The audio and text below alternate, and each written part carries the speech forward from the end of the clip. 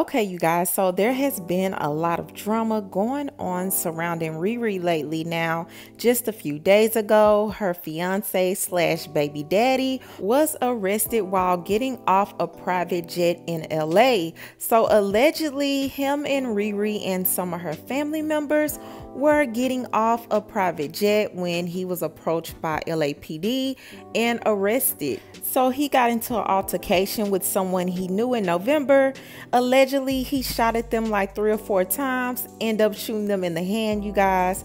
So the cops were arresting him for that incident. And he's being charged with assault with a deadly weapon, and he is out on bond. However, it's being said that Riri has canceled her baby shower because of this incident, you guys. They claim that she allegedly was an emotional mess because she was with him when he got arrested.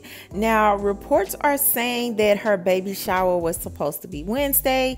Then other reports are saying that it was supposed to be this weekend, but they're saying it's canceled because it is just too much going on right now with him getting arrested. But let me say, this is a hot mess. I really feel bad for Rihanna, because I'm sure women who have been pregnant can attest that it is a very sensitive time.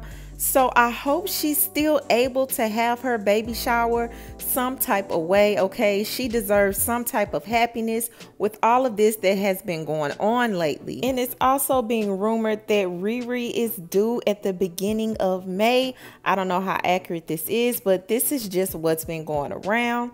So hopefully things come together for her, like I said, and she can find some peace and happiness. But I do want to know what you guys feel about this entire situation.